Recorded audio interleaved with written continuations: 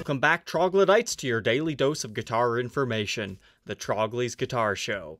For Fender Friday this week, we're going to take a look at this interesting Telecaster. Prior to today, I'd never actually seen one of these things before, but I thought it's a little bit goofy, it's got some quirky features to it, but most of all, I dig that bright yellow finish. So what is this? This is a Fender Custom Shop Flathead Telecaster. And it says it right there on the headstock, but why is it called a flathead, you ask? Honestly, I'm not sure. There's not a lot of info out there about these guitars, but I'm guessing it is a car reference to a Flathead Engine, because on the 12th fret inlay, you've got a crossed piston with the F Fender logo. I'm not much of a car guy, so I'll let you guys talk about that in the comments section, but let's go ahead and learn a little bit more about this series. Starting on the face of the guitar, it does not have a pickguard at all. That's why this looks really strange. On top of that, it just doesn't have the normal Tele configuration. You now have two EMG humbuckers in here, an 81 in the neck and a 60 in a bridge. But on top of that, it doesn't have that straight up and down Telecaster route either. It's just a master volume right there. And then a three-way toggle switch, Les Paul style.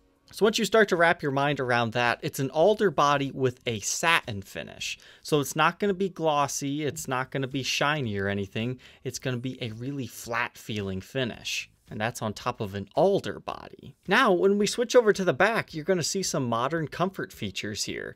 You have a belly carve, kind of like a Stratocaster, and the neck heel is contoured.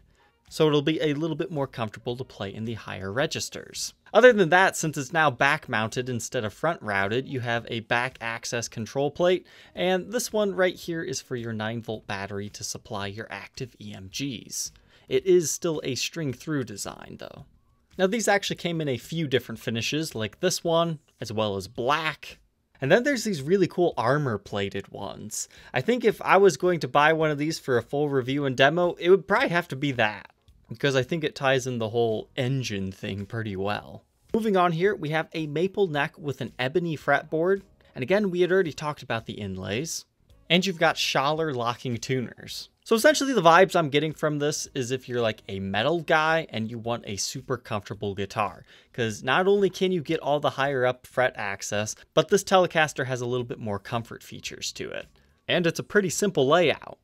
But just as a fun fact, Jim Root of Slipknot has actually been seen playing these guitars, and it's said that that's what he based his signature Fenders off of. So here's one of his Squire Jim Root Telecasters, and you can see this is a very similar guitar. It's got pickups that resemble EMGs. Opted for a pickguard on this example, but it's got just that single volume knob. It's got a similar style bridge. He opted for like a Stratocaster style switch instead of a three-way toggle. But even when you look at the back, it's got the same belly carve, it's got the same heel carve, very similar.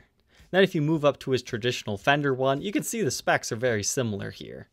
This version even has the locking tuners. So I just thought it was kind of cool how this model inspired another signature model. But within the Flathead series, there's actually a Stratocaster version called the Showmaster. Now, those are a little bit different, and I don't want to talk about those too much because that'll probably be a future episode. But those things are really interesting. And in the early 2000s, Mattel actually commissioned a batch of 16 of those in a Hot Wheels getup, and that just happens to work with the pistons on the fretboard. Except for notice this one only gets a bridge pickup and it doesn't appear to be active. So for today's playing demo, let's go ahead and hear how one of these Flathead Teles sound.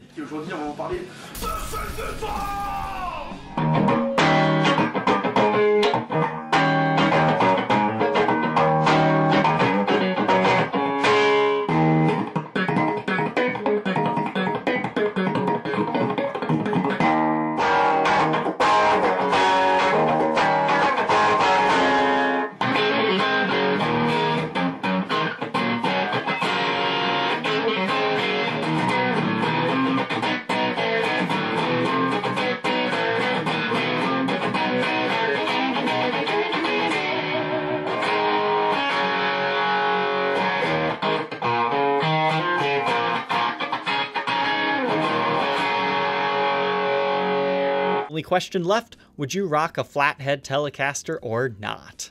Leave your answer down in the comment section below. Don't forget to like, comment, and subscribe, and we will see you tomorrow on the next episode. Take care.